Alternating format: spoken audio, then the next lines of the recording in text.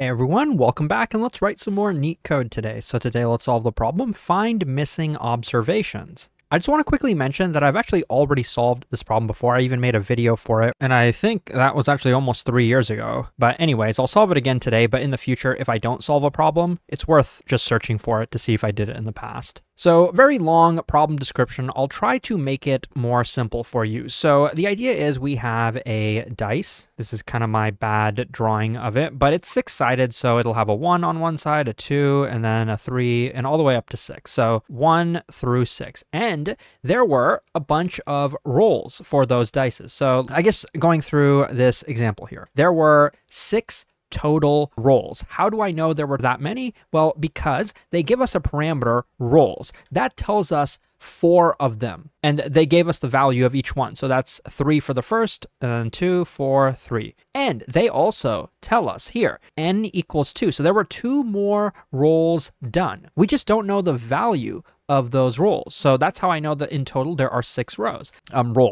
But our objective here is to guess what these rolls could have been, not necessarily what they were, because there could be multiple correct answers. We just need to return a single one. So the question is, how can we do that? It's not quite as complicated as it might seem at first. Let me break it down for you. First of all, you pretty much have to know what an average is. By average, I mean the mean average. That's basically taking a bunch of values and then dividing them. So one thing you must know, you must recognize that if we were to sum all of these values, so whatever that sum happened to be, and then you divide it by this, let's call this m, that's the number of rolls we're given, and n, the number of rolls we're trying to guess. If you divide that by the total number of rows, this sum is all of this, remember? This has to be less than or equal to 6 and greater than or equal to 1. The reason that this is so important is that they actually give us another parameter called the mean. It is going to be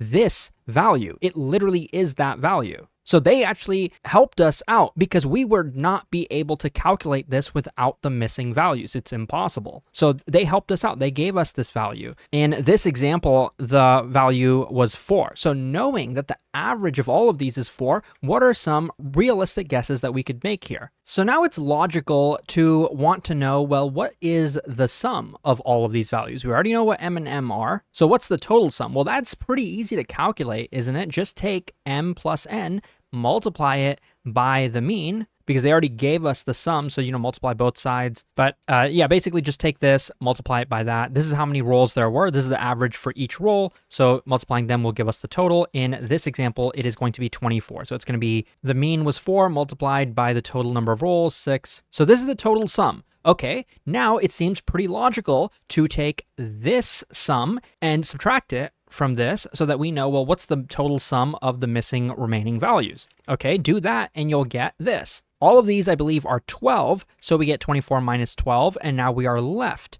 with 12. So this is the missing sum. It doesn't tell us an individual roll, but just by looking at this, we humans can tell that if it's 12, the only possible values that these could have been are going to be 6 and 6. Okay, but how do we do this algorithmically? Because it's not always going to be this simple. So now that we've gone through all of these, like 6-sided die, all this math, all this blah, blah, blah, we've reduced this to now distributing this 12 among n different slots. So now we've changed the problem. This is very similar, I think, at least in my opinion. It reminds me of like the pigeonhole principle, the pigeonhole problem. So that's what I'm going to be discussing now to show you how to solve this optimally. Let's suppose that the missing sum was 10 and we have 3 dice rolls to fill. Well, okay, let's just try to be greedy. That always works out for us, right? Let's try to just add the max amount that we can. We have 10 here, so the max we could add here, remember each dice is 1 through 6, so that's going to be 6. Now we have 4 remaining. Okay, just be greedy, add it all over here, 4. Now we have 0 remaining. Okay, just be greedy, add the 0 over here. Don't you see a problem with this approach? How could a dice roll be 0? It can't. There is another possible problem. Suppose the missing sum was 19. Let's do the same thing, 6 here. Okay, 6 here.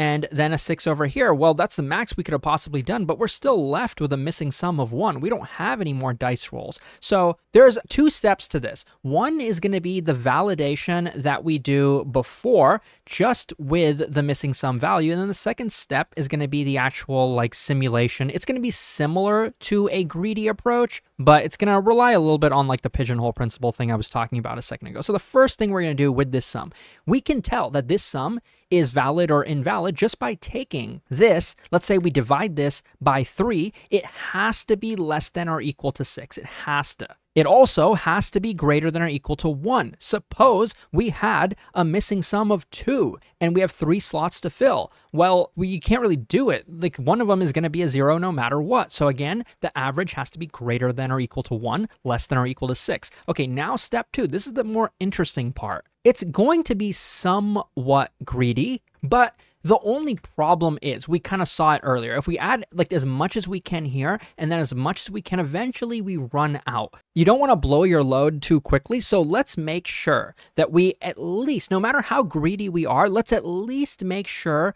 we have the bare minimum for the rest of the slots. To make this more interesting, let me add a 4th slot. So let's just always make sure we have at least 1 for the remaining. So we're going to do this. Starting with 10, we're going to add 6 here. Now we have 4 remaining. And so now you might again think to be greedy, just add that 4. No, we have to make sure that whatever value we have, that when we're left over with X, that X is enough to fill these slots. What's the minimum value that would be enough to fill these? Well, there's 2 slots, so that value has to be 2. What I'm saying is, add the maximum value you can in each spot. Just make sure you have enough for the remaining spots. So in this case, it's a very simple formula. If I were you, I would try to write it out on pen and paper before I do. But if you can't, this is what it is. It's going to be the minimum of 6 or the current missing sum, I'll just call that sum for short, minus, while we're iterating through this, like the code, n is going to be this, like the total number of slots we have here. So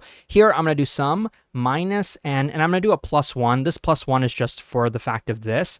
We just want to make sure that, I guess I'll just give you an example of this formula. When this is 4, this calculation is going to become a 4 minus these 3 plus 1. So this calculation will tell us the biggest value we can put here. Coincidentally, this is 2 and this length is also 2 this time. But this calculation will tell us the biggest value that you can put here such that we at least have 1 remaining here and 1 remaining here. Just a dry run through this one last time, maybe with a different example. Let's call this 13. Let's do that calculation. What's the minimum value we can put here? It's either going to be 6 or it's going to be the sum 13 minus 4 plus 1. So that's a 10. So the biggest value we can put here is 10, and then we'd have 1 remaining in all of these other spots. But we know that no dice can be a 10, so we put 6 instead. The minimum of 10 and 6, the minimum of these two. So we put a 6 here, and I'll quickly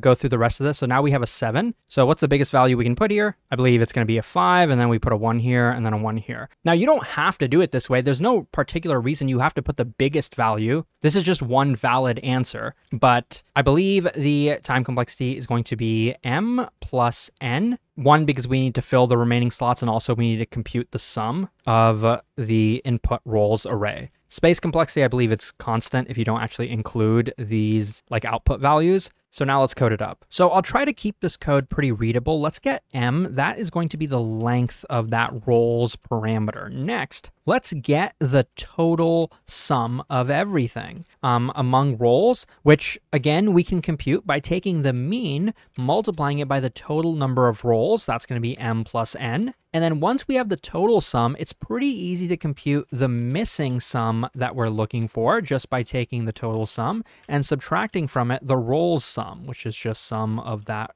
input array. Now, remember, the first thing we want to do is that validation step with the missing sum. So we want to make sure that taking this, dividing it by 6, it's going to be greater than, or dividing it by n, sorry, is going to be greater than or equal to 6. In this if statement, basically, I'm going to return early. I'm going to say that there isn't a possible solution, so we return an empty array. So for the equality here, I actually don't need that. If this is greater, if it's strictly greater than 6, that's when we would return early. And then here, we'll do the opposite. If the missing sum, and this time we actually don't need to divide it, because if it's less than n is the number of missing slots, so we need at least 1 for each of those. So this works, and this kind of tells me that we can actually change this up. We can multiply this side by n and multiply this side by n, and then it's a little bit cleaner to have multiplication rather than division. So I prefer this, though it doesn't really matter too much. But now let's get into the result. Let's initialize it here and then return it here, but let's actually do the computation somewhere in the middle. So I'm going to do this by saying while n. The reason I'm using a while loop rather than a for loop is because we're going to be updating the n variable. It tells us the number of missing slots. So we're going to be decrementing it by 1 each time. But to get the actual dice in the current position, remember we just take the minimum of 6 as well as the missing sum minus n plus 1. Then we can add it to the result, and don't forget to update the missing sum by subtracting the dice from it. So we need to keep this updated, and we need to keep n updated. Alternatively, for the condition, you actually probably could have just said while the missing sum is non-zero. It'll probably work the same in both cases, but either way, let me give this a run. As you can see, it works. It's pretty efficient, I promise you. Leetcode runtimes are pretty random. This is about as efficient as you can get, at least I think in terms of big O time and space, because as you can see, we're not doing anything other than iterating over n and technically iterating over the roles by taking the sum of it. If you found this helpful, check out leetcode.io for a lot more. Thanks for watching, and I'll see you soon.